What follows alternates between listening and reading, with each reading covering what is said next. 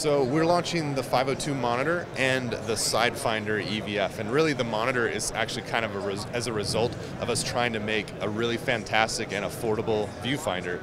So really our pursuit was to try to make the highest resolution third-party viewfinder in the world, and it led us to the ability to use this larger 5-inch display because it was relatively affordable. And so we've designed it into this product here that allows it to you to use both. So you can see, you can flip out the 5-inch display. When you close it, now you're still having a viewfinder. And this monitor is 5 inches. It's full HD resolution, so 1920 by 1080.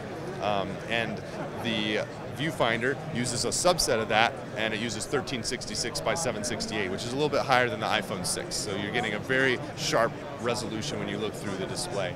And we've really worked hard at the user interface on this. You can see it's not a touchscreen, but it uses this simple joystick and this back button. And we've created this really unique preset system called Pages. And basically you can see your frame in these windows and set up different settings for them. You can set up a page for exposure, set up a couple exposure tools, set up another page for focus, a couple focus tools, and just a left-right on the joystick will bounce you back and forth between those pages instantly. So just a little setup time gets you those things set up, and then you'll be able to check your focus, your exposure, put on a LUT on one of the pages, see what the final product's going to look like, and check the original shot. And it's just, again, it's so simple and so fast and so clear as what's going on that it's really easy. We don't like the idea of having to dive down deep into menus to turn things on and off, so we've really gone away from that with this product. And it works really well too with the viewfinder because this is so simplified, and the fact that it's not touchscreen means we can make a remote.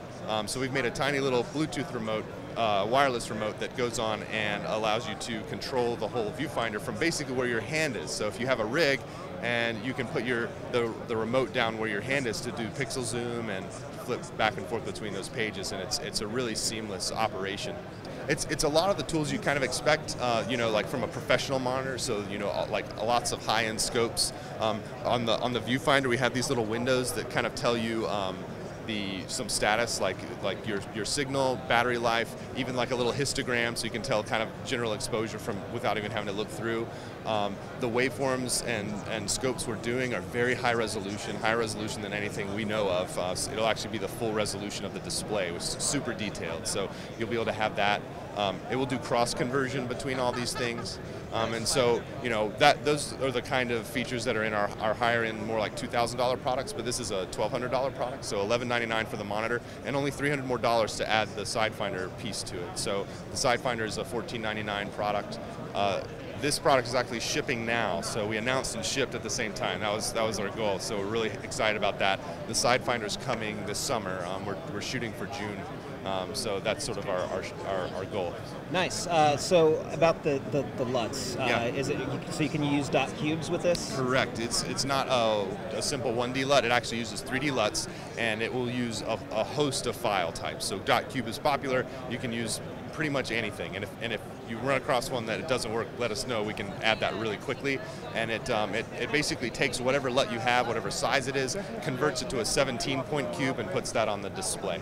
And 17-point is really good for display. It makes being able to switch between LUTs very quick, because the bigger they get, it's kind of exponentially more difficult for the product. But the 17-point looks really good on here. LUTs and a lot of the focus assist and exposure tools are in here. The scopes are coming in about a month's time. So we've been hitting our deadlines internally for all of our software on time. So I'm quite confident that in a month and a half, we are going to have the scopes added in there, the waveform, vector scope, that kind of thing. And the other piece is an image capture feature here. So this little button will take a screen grab and store it to the SD card too, so you can use that picture for whatever, you know, clients, social media, that kind of thing. So that functionality will be added in the future as well.